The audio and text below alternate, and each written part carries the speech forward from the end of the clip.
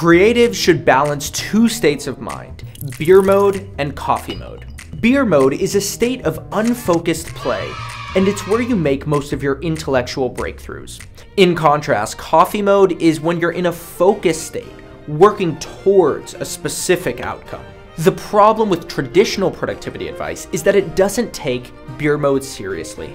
Standard tropes like turn off the internet, tune out distractions, and turn towards your goals are all examples of coffee mode thinking.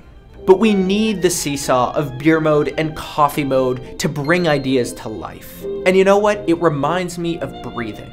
Your best ideas emerge when you balance the inhale of beer mode with the exhale of coffee mode. And if you only spend time in coffee mode, you'll close yourself off to transformative ideas, because the fruits of genius are sown with the seeds of beer mode serendipity.